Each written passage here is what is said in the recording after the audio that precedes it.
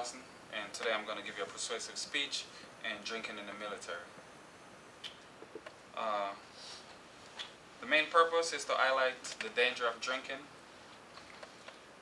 The specific purpose is to let it be known, the kind of issues we're facing in the military. And the central idea is to tell you about the considerable evidence that we find pertaining to drinking and what drinking can lead up to, such as alcoholism. We don't really need it to socialize. At this time, is drinking a problem in the military? Many of us may admit it, many of us might not. But I, for one, know drinking is a serious problem. As a fairly young soldier, I've seen my fair share of drinking, and I've seen the devastation that it creates. We as soldiers may view drinking as a social and necessary substance, but ultimately drinking leads to loss of money, friends, and lives. The goal today is to give the audience a little bit of studies done and drinking by the, we call it Veterans Affairs, and various personnel that study drinking within military confines. To begin, let's analyze drinking and why is it so prevalent. Although the government spend millions of dollars trying to fight the drinking in the military, they try ways of de-glamorizing drinking. However, it seemed not to be working. Drinking has increased while the money to finance such programs decrease. I find that absurd because we don't help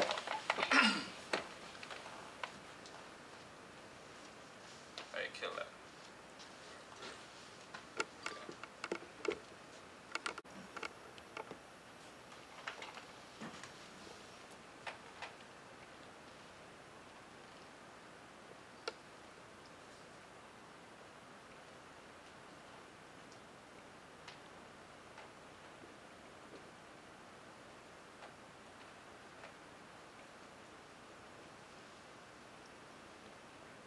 Good morning, my name is Derrick Lawson, and today I will be giving you a persuasive speech on drinking in the military. General purpose is to highlight the dangers. The specific is to give you an idea what drinking and socializing can cause.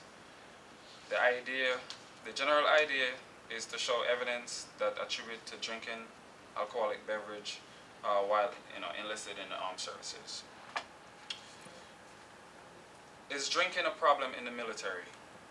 Many of us may want to admit that it is, but I for one know that drinking in the military is a problem. As a fairly young soldier, I often seen my fair share of drinking. Drinking sometimes destroy one's career, ultimately one's life. We as soldiers may view drinking as a social and necessary substance. We have a good time with friends and comrades, but if we stop just for a moment, we'd realize the depth of this problem. My goal today here is to give you, the audience, an overall understanding of the studies done by the Veterans Affairs Medical Center. To begin, let's analyze drinking and why it's so prevalent in our military. Although the government spends millions of dollars combating this problem, to de-glamorize drinking, financial support has decreased. Drinking has increased while the money decreased. I find that absurd because if we don't help our own, who's going to help us? This problem is deeply rooted in our military system and affects are numerous and permanent. What major step can we take to aid this problem? Well, I've asked myself that question several times.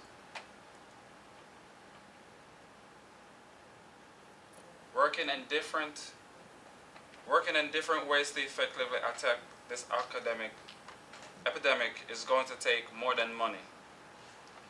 A lot of folks who truly see this devastating problem. The Pentagon spent $2 million to initiate That Guy program. The program recommends that service members reject bench drinking because it detracts from things that you care about, like family, money, friends. Are you convinced? Well, in my effort to elaborate about a not so glamorous situation about our military, I hope you are.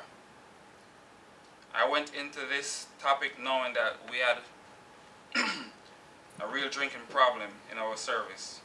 But reading more documented occurrence gave me even a more in-depth look, a more in-depth understanding of the issue. Serious crimes, mental and emotional issues. From my experience as a soldier who chose to remain sober, especially while in uniform, has widened my awareness about this issue. I have seen young soldiers end their career before it even begins. I have seen fatalities from DUIs. I even seen family destroyed, and I am only one of many soldiers. I can only imagine your stories. Think about it, and if you can help someone that you know are currently going through these issues. The military launches advertisement, That Guy, hoping to glamorize drinking, hoping to get attention of others, hoping to make that difference in a soldier's life. Ways they approach is by pouring money, establish Army substance abuse programs, and at the unit level, establish a random breathalyzer system to test if soldiers are drunk in duty. To conclude, we may not realize it, but alcohol is the beginning. It leads to drug usage and crime. Yes, in this military. There are reports of soldiers pulling guns on each other. This sounds like a private war. Amongst others, there is more gruesome crime committed by groups of our U.S. soldiers. In case you didn't know, there are soldiers in Iraq raping, killing families after drinking several cans of local whiskeys supplied by Iraqi soldiers. You don't see a problem here? Well, I guess you're too sober. Despite the military ban on all alcoholic beverage in Iraq and Afghanistan, liquor is cheap and easy to find. Soldiers are finding ways to self-medicate the combat stress, depression, frustrations of extended deployment, said military defense commanders and doctors who treat soldiers emotionally. To summarize, I told you a fairly easy to follow story in our military drinking problem. The Pentagon is trying to combat with money. The Pentagon create advertisements, That Guy, to spread the awareness of bench drinking. However, the problems still remain. At this time, what are your questions? Yeah, Soren, I have one. How is sexual assault linked to alcohol? One way you could link sexual assault to alcohol is drinking sometimes gets you somewhat aggressive. And when one is aggressive, it could lead up to a potential assault. I have a question. How easy is it to get treatment for alcoholics? It's very easy to get treatment based on the fact that the Army have a substance abuse program. We tend to call it, ASAP. And one way you could get that is by self-referral or commander's referral. Good question. Yeah, question. Who's at risk of binge drinking? Typically, you have young soldiers that's at risk. Soldiers that maybe don't have much friends. Eventually, they get a little bit of friends, and friends are able to influence some of their social activity. And drinking is always involved, and that's how you tend to have binge drinking come into play. If there are no further questions, that concludes my speech. Thank you very much, and have a nice day.